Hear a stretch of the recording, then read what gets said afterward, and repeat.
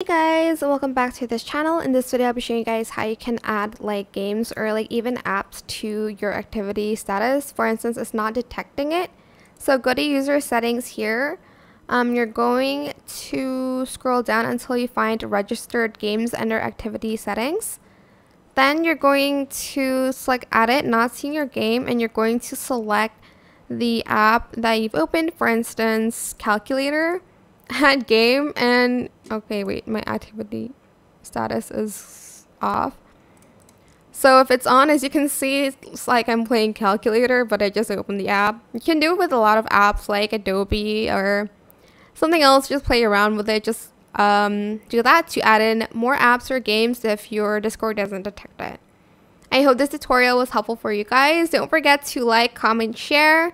Also subscribe to this channel if you haven't done that already. If you have any more questions, just leave it in the comment section down below. I will try my best to answer them all for you guys. If you found this video helpful, please click the thanks button above the description box down below. Thank you so much for watching. Bye!